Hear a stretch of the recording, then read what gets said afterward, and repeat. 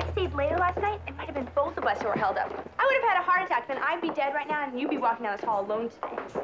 Donna, I get the picture. Brenda. Steve, hi, how are you? How are you? I stopped by the Peach Pit for breakfast, and Dad told me about the stick-up. I'm blown away. Yeah, well, I'm glad I wasn't. Bye.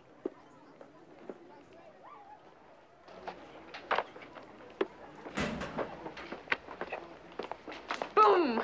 Whoa, Brenda, you scared me. Really, it wasn't even loaded.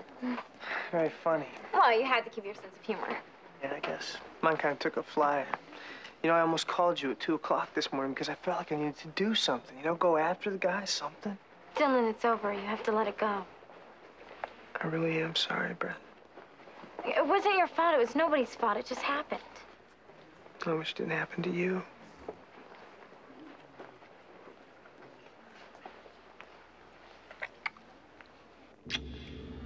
So, gonna be here when I get back? Unless I run off with some tall, handsome stranger. For whom the bell tolls. Tolls for me if I don't read Crime and Punishment by tomorrow. Yeah, I have a few chapters to read myself. You gotta study all this period. Lucky me. What?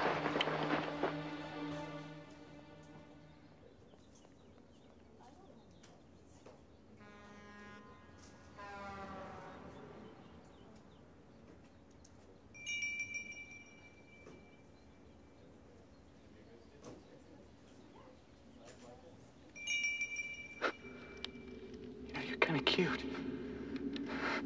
Don't say thank you when someone pays you a compliment.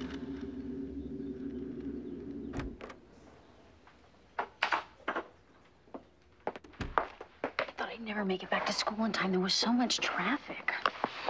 Where were you? The police station. Did Brenda tell you I went to file a report about last night? Oh, yeah.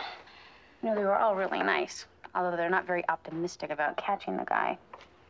You know, I was meaning to ask you, are we responsible for Chapter 8 on the physics midterm? Yeah, but only up to page 95. Okay.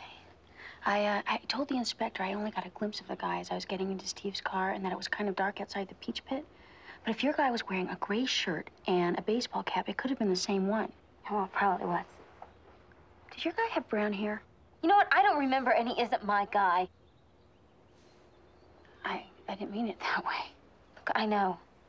It's just that I'm trying to forget about this and get on with my life, and it's impossible to do that with everyone yammering at me everywhere I go.